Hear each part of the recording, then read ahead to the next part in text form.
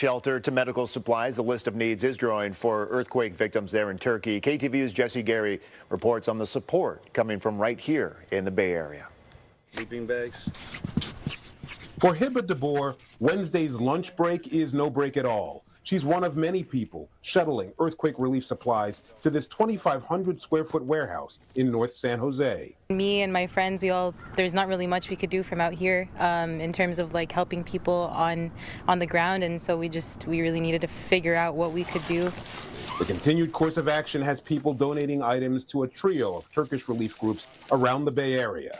The Diyanet Foundation is staffing this site from 10 a.m. to 2 p.m. Wednesday and Thursday. We're getting a good response. People want to help. Everybody's seen the images over there, and all of our hearts are broken. So naturally, everybody will want to help and do what they can. The current list of needed items include shelter and clothing, such as tents, sleeping bags, and warm clothing, and health supplies, from surgical kits and defibrillators to bandages, crutches, and feminine hygiene products. The supplies are being driven to San Francisco International Airport and then being flown via Turkish Airlines to Istanbul twice a day, once in the morning and then once in the afternoon.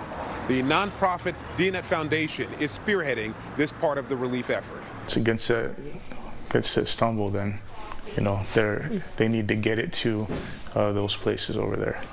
Experts say physical donations are good, but dollars make more sense. Money is the best way to provide assistance in these cases, and that money can be used to buy supplies at the destination. All three of the nonprofits say monetary donation links are listed on their websites.